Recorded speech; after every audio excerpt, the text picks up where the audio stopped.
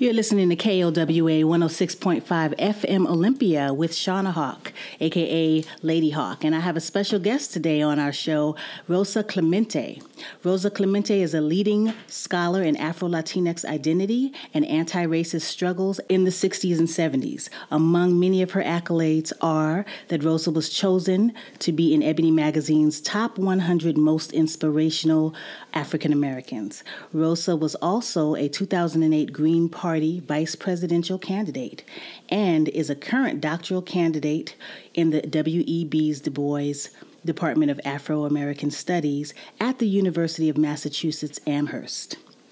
Rosa is an activist, an artist, and a hip-hop scholar, as well as a community and political organizer. Without further ado, let me introduce Rosa Clemente. How you doing? Great. Thank you for having me. Thank you for being here and traveling all this way here to Olympia, Washington. So yesterday you gave a lecture, and it was extremely instrumental. And, you know, some of the things that at Evergreen and some of the things that really stood out for me was your points around anti-Blackness within, you know, various communities, brown communities. Can you touch on that a little bit? Well, yeah, excuse me. I think the last couple of years, the word white supremacy has become very mainstream and very understood, which is fantastic because back when I was in college in the 90s, to say white supremacy was very controversial, you know, but and someone that really coined the term as a systemic issue was a psychologist by the name of Neely Fuller, and he said if you don't understand white supremacy, anything and everything will confuse you.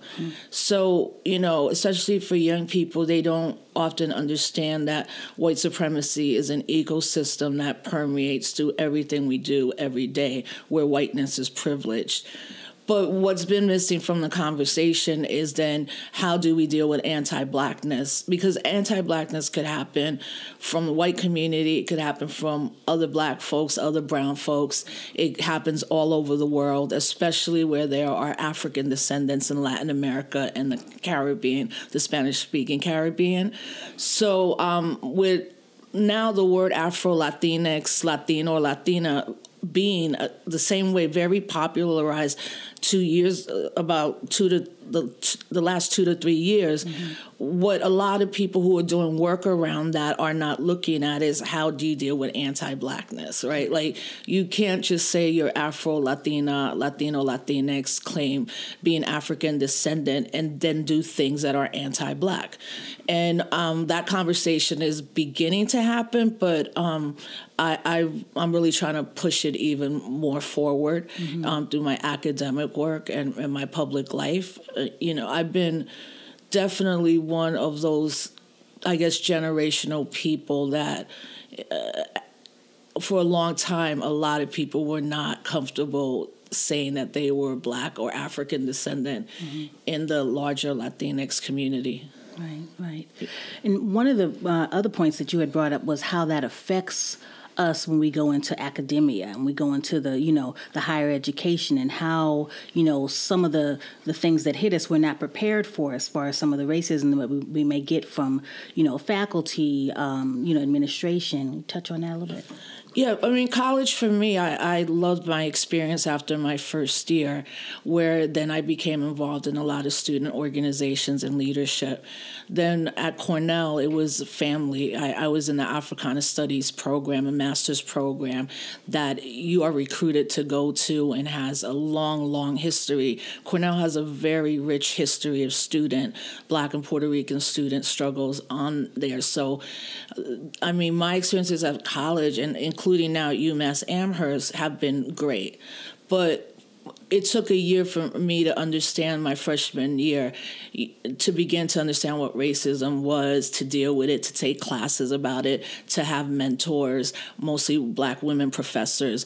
And so by the second year of college, as an undergrad, I was beginning to be surrounded by a lot of mentors like Stokely Carmichael, or now Kwame Ture, a lot of young lords, a lot of Black Panther Party members. And so I always had mentors and I always had elders in my life. So for me, college has always been a very like rich experience of learning, but in any college, you do have to fight a lot of micro and macro aggressions against you. And it really shows up more in a PhD program for a lot of Black women. Mm-hmm. So, I mean, I have many Black and Latina women, sister friends that are always struggling with mental health when they get to the big PhD. That's when we should be the most acknowledged and celebrated, but that often doesn't happen. So going through the PhD process, I had some moments where I did want to leave, and I was just like, I'll just keep doing the work that I'm doing. Mm-hmm. But I always wanted to get my PhD, and it was the first time I felt I was picking something for myself and not because everybody else wanted me to do it.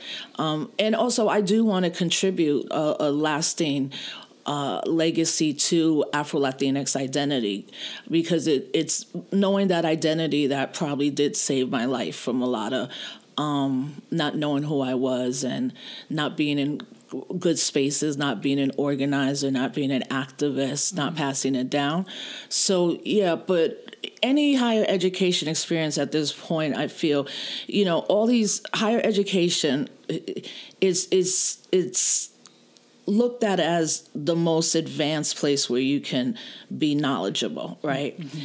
That's the way it should be. But all these colleges are white supremacist institutions, right? They're part of the system of white supremacy. Mm-hmm. Many of them did not even allow Black people to go, right? So, it's through the Black power struggle and the brown power struggle that we begin to see tens of thousands of African American, Latino, Asian, Native American people even going to college. Mm-hmm. It was coupled with the latter part of the movement of the 60s of Black power, where for almost 3 years all over the country, campuses were shut down for days. Students were taking over. They were demanding professors, ethnic studies, cultural housing, need-blind scholarships, financial aid. Mm-hmm. So now, 50 years after the Black and brown students struggle to get into these institutions of higher education, they're still predominantly white, male, Eurocentric. Women of color are the first to get fired, the least to get tenured. And students, we never not see every year either some white students doing blackface or some white students acting racially aggressive. So, you could look at any year in America and there's always controversies on campus. But those they're not controversies, they're violence against the people of color on those campuses. Right. And since most campuses are predominantly white institutions, that's where you begin to see young people either really get a fortitude to fight or they end up being pushed out. Mm-hmm. And the only way students of color survive on these campuses is the spaces we have. The Black house, the Latino house, programming, ethnic studies, organizations, all of that. Mm-hmm. Mm-hmm. But and at this moment with Trump being president, people will say that colleges are becoming or have been more liberal. Mm-hmm. That's never been the case for any college I've been to. Right. The conversation in the classroom could be liberal, but the administrators usually are not. Mm-hmm. And they still implement white supremacy and Eurocentric notions of what learning looks like. Who is it for?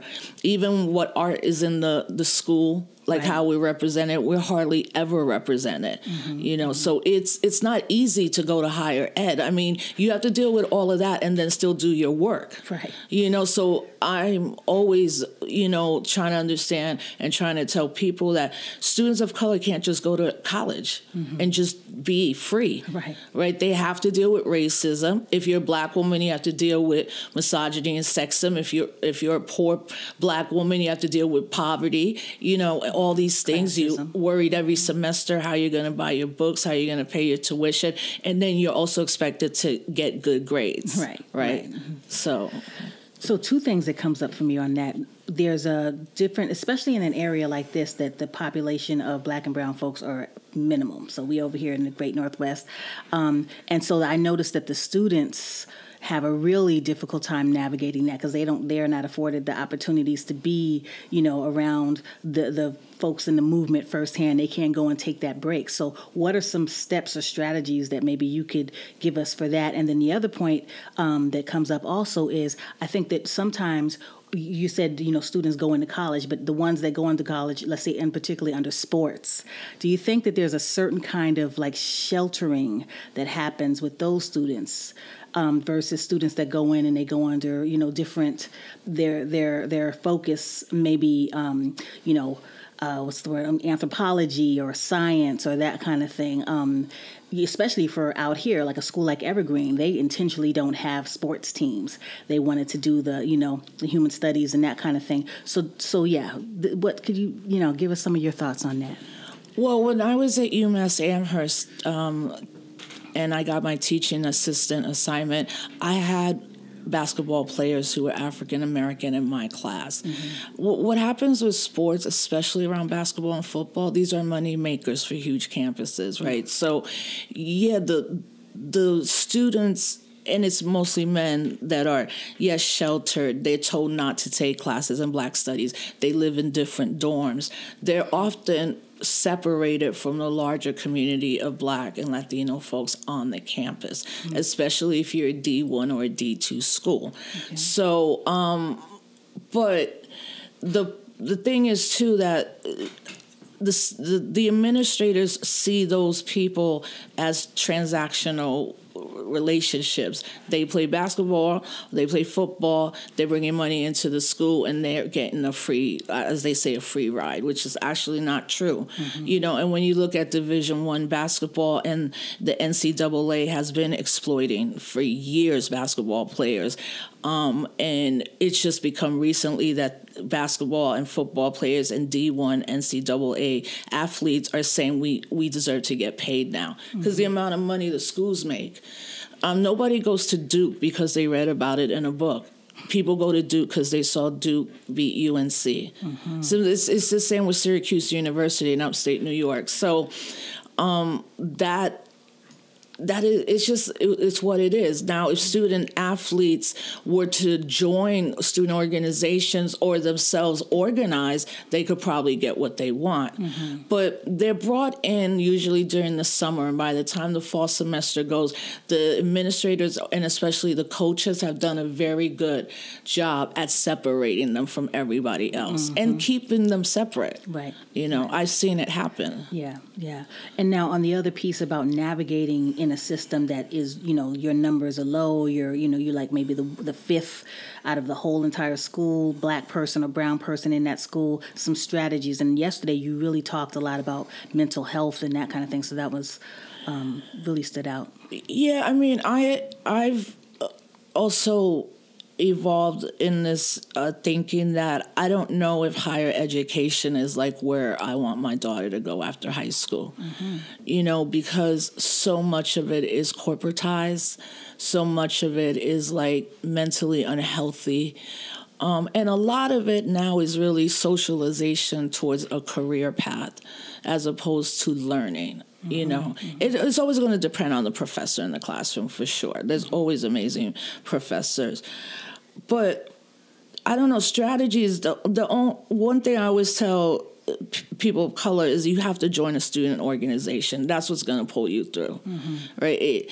And you got to join it knowing that in this day and age, a lot of people might not show up, and a lot of people might not show up to an event you worked weeks on, and then you have to, people don't understand when you're a student leader, all the places you have to go from the president to a dean to get money and approval and all of that. Mm-hmm. But that's part of organizing. And students of color on campuses, especially if they want to be organizers or activists in any movement work, they have to learn how to navigate these white supremacist spaces because they continue on after higher education. Mm-hmm. It's not changing. We live in a system that is based on white supremacy. Right. So, I mean, you could end up going somewhere to a predominantly HBCU and still be dealing with the system of white supremacy because it's institutionalized everywhere. Right. So I've seen how it worked for me was the minute I joined a student organization, it turned my life around, like what I wanted out of higher ed, which I began to realize, of course, I'm going to get a job, but that's not why I'm here. You know, it's not just to put on my resume.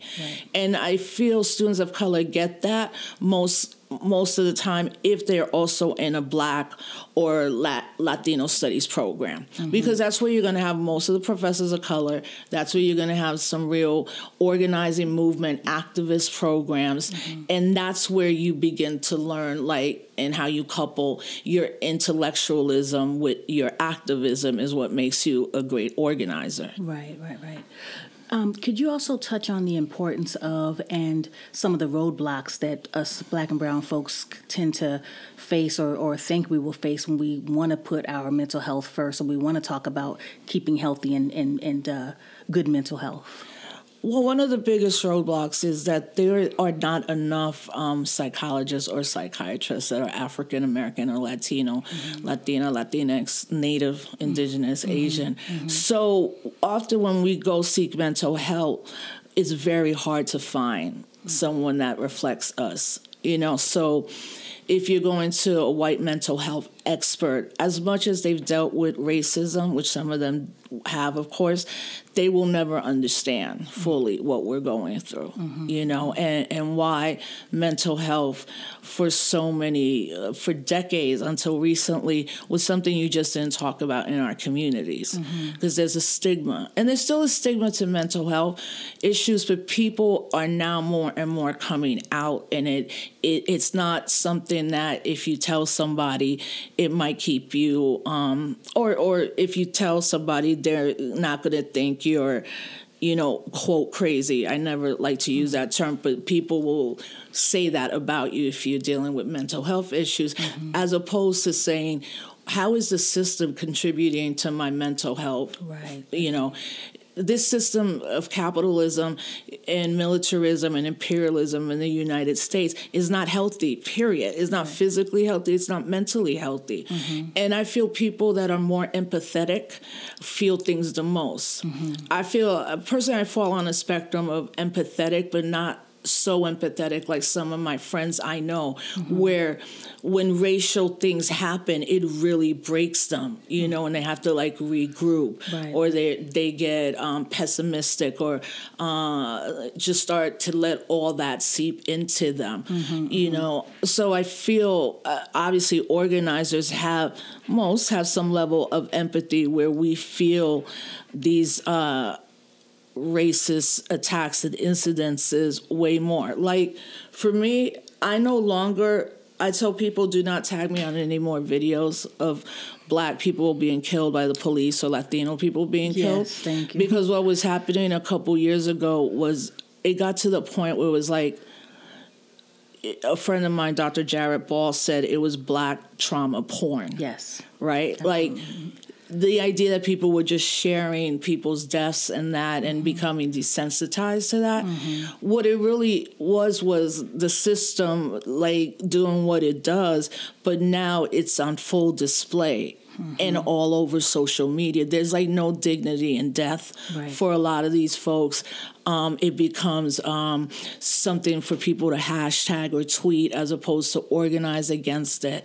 And so things like that for me is how I deal with what could be my depression coming back. I'm not watching that. Like, don't tag me on that. I'm not watching stupid movies about like Black or Mexicans being drug cartel, you know, and I find it even really difficult now to watch documentaries around incarceration, right? I do, but they're difficult to watch, you know, and when I'm watching things with my daughter, we have to talk a lot about it because it just makes you angry, you know, and we have a right to be angry, but the anger, if not dealt with, will lead to serious mental health issues. Everybody knows that. And either you're going to break or you're going to start hurting other people because of the pain you have, you know, like hurt people, you know, and yeah, so it's important that when you're doing the work of organizing that you take a break from certain things. I've always been really good at that. Like, I've always been the type that will be like, let's go bowling, let's go karaoke, let's just watch a fun movie, let's Netflix and chill. Like, I've always been pretty good, and especially in these last couple of years of being like, I'm shutting it all down. You know, like, the revolution's not coming tomorrow. I'm not going to miss out on it when it does come. And, you know, I have to be as mentally and physically prepared for when that happens. Exactly. Can we, let's shift gears a little bit. Yesterday you had talked a little bit where you were sharing with us about Puerto Rico and the updates and some of the dynamics between different parts of Puerto Rico as far as, like, you know, Luisa and, you know, San Juan, Maya West, and then also how it relates to what's going on and what we hear from this current president around connecting those places to Venezuela and Cuba. So, yeah, what are your thoughts on that?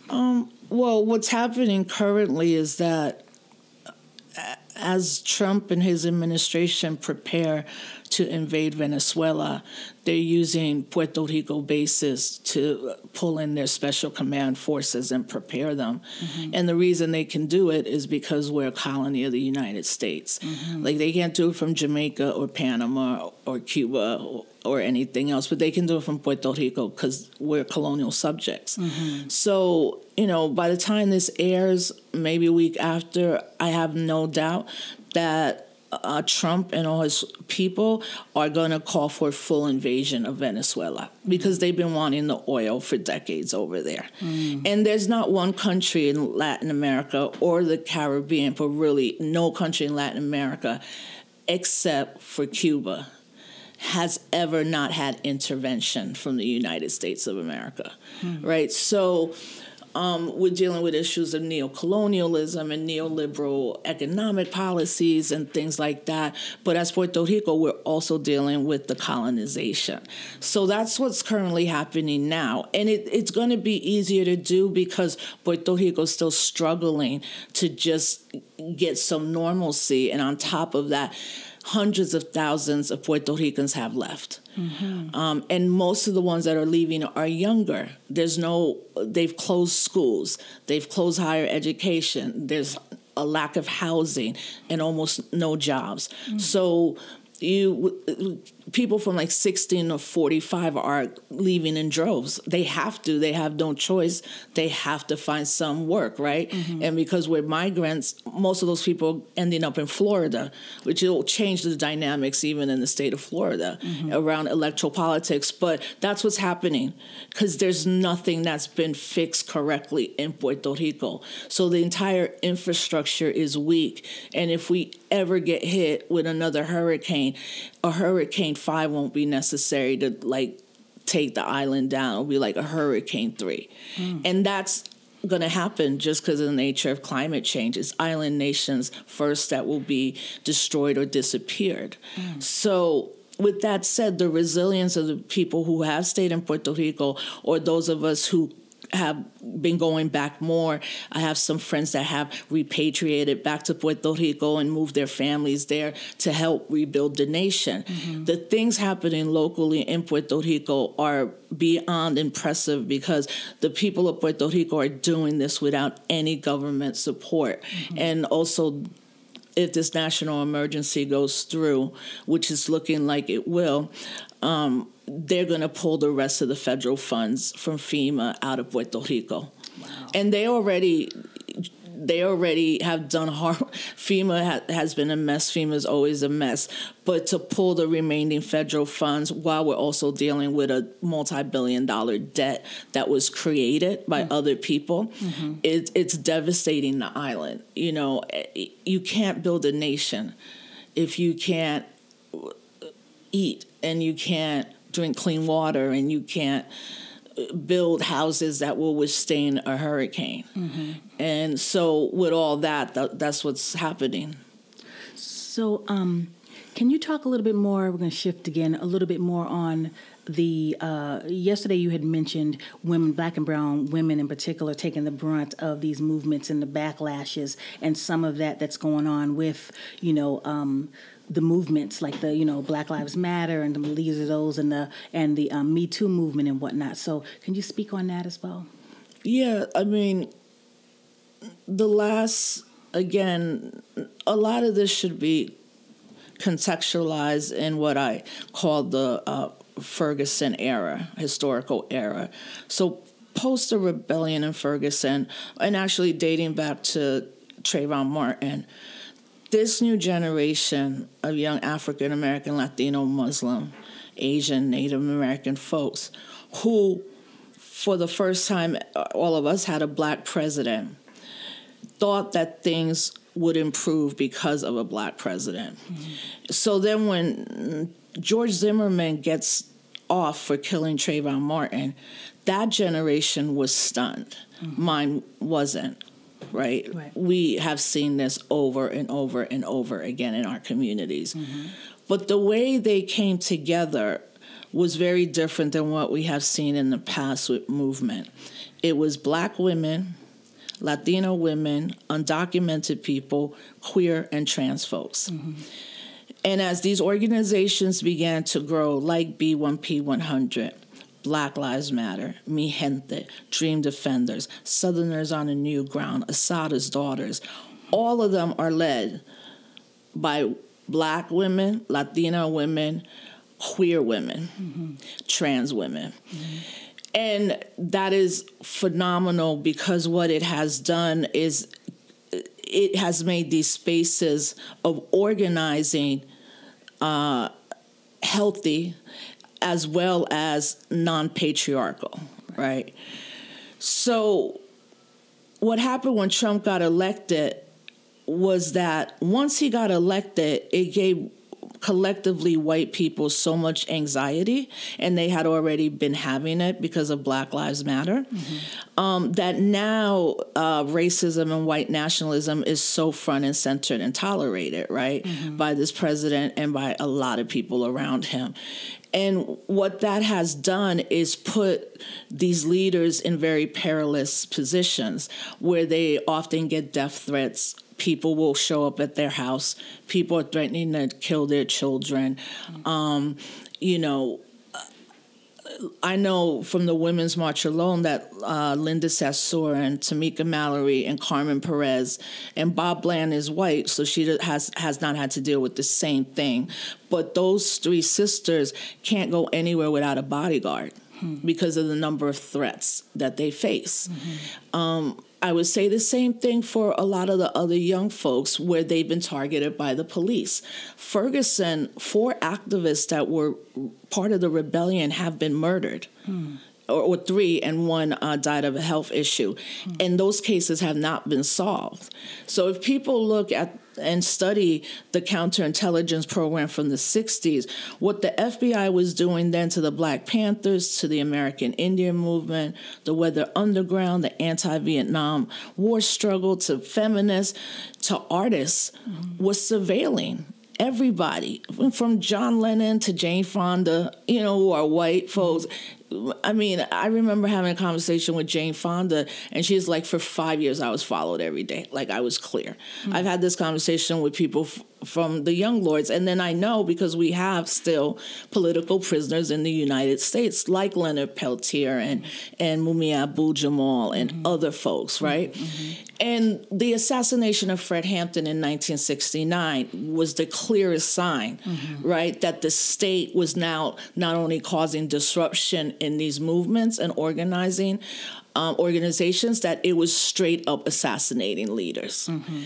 So as a historian, I'm able to not only contextualize, I understand what these women, I don't personally understand. I've had death threats myself and that, but I know what these sisters are going through. Mm-hmm. And it's a heavy burden to bear. And it's also heavy when you still have men, Black and brown men, that are patriarchal and transphobic and homophobic, because you have to deal with that, and then you have to deal with the state, then you have to deal with being followed. You have to also deal with people who hate on you, because you're a public figure. You have to deal with people calling you a sellout. It's a lot, right. And these sisters have been navigating it phenomenally. But, every time I see them, one thing I said is, like, at one point, you cannot let them take any more of your time. And what I often tell them is don't respond anymore. You don't have to respond. Right. You don't have to apologize anymore. Nobody should be forcing you to apologize, right? Because then the time spent on just dealing with how someone feels about me, what are white people going to say about me, and, you know, am I going to be able to, I don't know, get invited to some event? It's a waste of time. Because when you're part of trying to change the system, they're not trying to reform the system. They're trying to change and abolish these systems. That's what scares the state the most. And it's apropos that it is black and brown women, because it's always been that way. There would be no Marcus Garvey without Anna Garvey, right? There would be no Frederick Douglass without his wife and how strong she was. Or just, you know, the plethora of women of color that have always been on the front lines. It's just that this generation is not only on the front lines, they're also not going to deal with behavior from men and really the patriarchy, right? In every step of the way, they're trying to smash that as well. Exactly. And support other women, you know, and even if we don't all politically have the same ideology, I am clear, and I hope all the sisters I know are clear as well, that we have each other's backs. And in fact, when Black Lives Matter was becoming popularized, right, that first year, I had moved to LA and moved into a place called St. Elmo Village, and Patrice Cullors was my neighbor. She was there. So in a couple of days, I knew, oh, this is Patrice Cullors from BLM. And she would come, we lived right next to each other, we would talk, you know, and I would just say to her, no matter if I think, you know, maybe I don't agree with how you're going to do that, or maybe that's not the perfect political ideology. Not only do we have to support each other, what me and Dream Hampton and this other sister, Asha Bandelli, did is they started tweeting about Black Lives Matter being founded by men. And we all at the same time, we weren't all together, but at the same time, we were like, you will not erase black women. Okay, again. And we were like, BLM is Patrice Cullors, Opal, Alicia Garza. And then Alicia wrote a thing about black women founded, and she put an op-ed out. So when we began to all meet, you know, they were all kind. They were like, thank you for uplifting us. And I was like, it's not about really thank you as much as like, first, I'm a historian. I'm not going to let you get erased. And second, me and my generation of women were erased. So I don't want to see that happen to them. Right. For me, like every time they shine, we're all shining together. You know, when Tarana Burke has been doing work for me for 15 years. And then the moment comes where it all comes together. So not only is she an amazing organizer, and she does work about the survivors, not the predators and if they're going to go to jail, but the survivors. But she knows we've had her back and we'll always have her back, because things will come in waves when you're that visible. You know, so that's really a critical, important thing that my generation of women have been doing. And also, you know, learning from them and checking ourselves and some of the backward and kind of stagnant things we were doing that just had to stop. Yeah. And right here, before we get ready to close out, could you touch a little bit? You did actually start bringing it up as far as like erasure of black women in the movements and whatnot, but in particularly along the lines of media representation, hip hop, how that has happened and how we can work to, you know, undo that. And what are some of the organizing strategies that we can take now here in the era of Trump.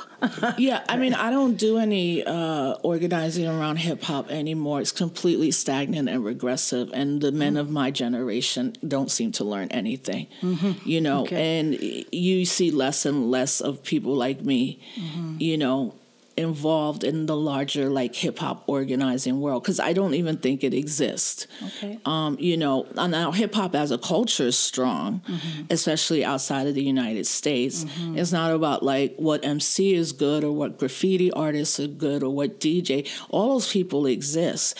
Is that for a long time we tried to have some type of hip hop political movement, and it completely was co-opted, and folks did sell out for money and fame and all of that, mostly men.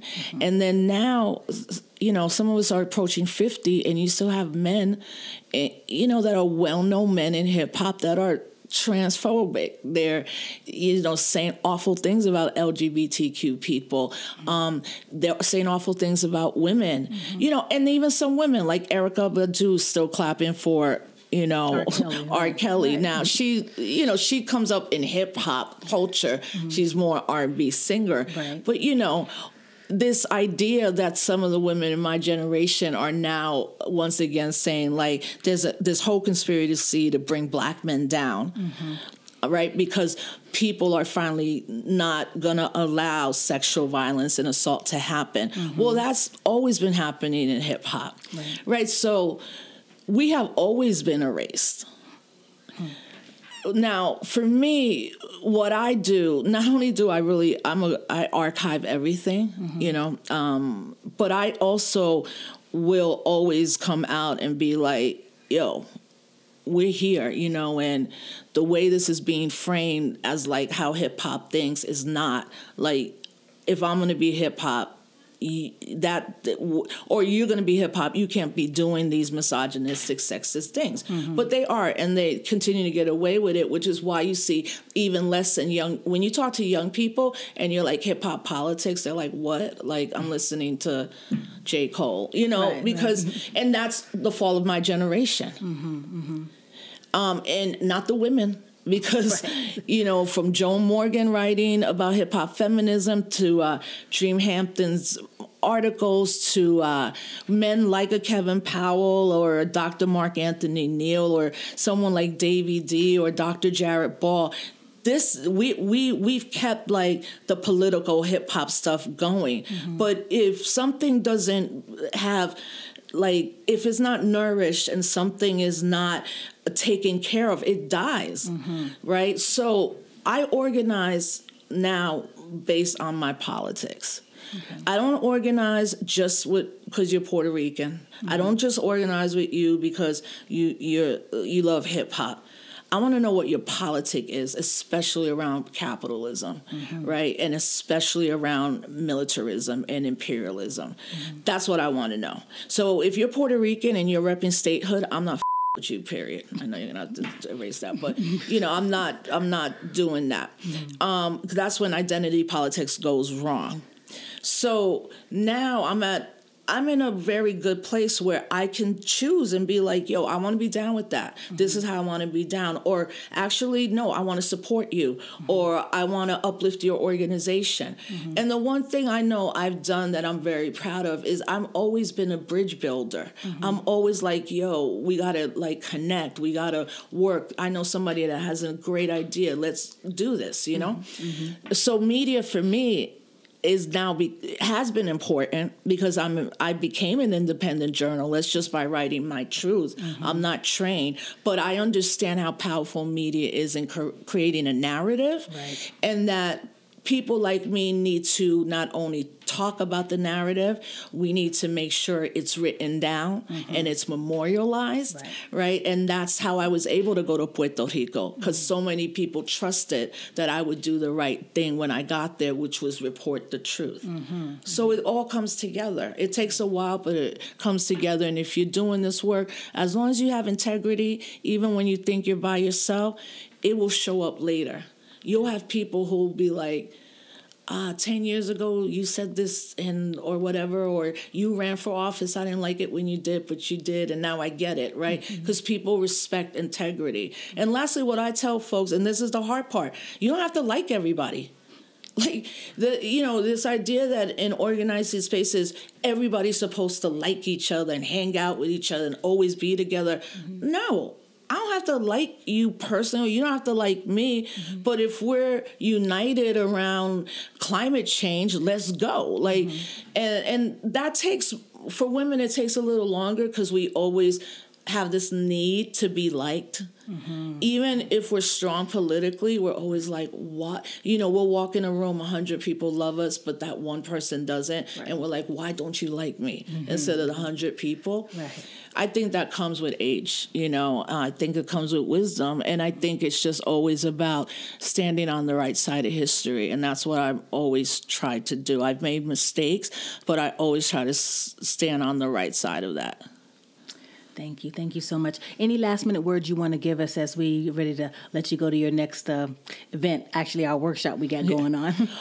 I mean, I would just continue to tell people to see what's going on up in Puerto Rico and to go to our website, pronthemap.com, and also encouraging people to really look at what potentially is going to happen in Venezuela, because we have so many people that call themselves progressives that want intervention, right? Mm-hmm. And I've seen it, and I'm hearing people, you know, one day they hate Trump, and now they want, you know, they're supporting him trying to invade Venezuela. And that's dangerous because the global south is where a lot of movements and organizing and cooperative economics, learning, and even farming, a lot of lessons people here in the United States have gotten around those issues is from the global south. Mm-hmm. The global south is the majority. So it's clear why these particularly old white men are trying to gasp. This is it. Mm-hmm. This is like their last bit of power, right? Mm-hmm. And they're trying to hold on to it, right? Yeah.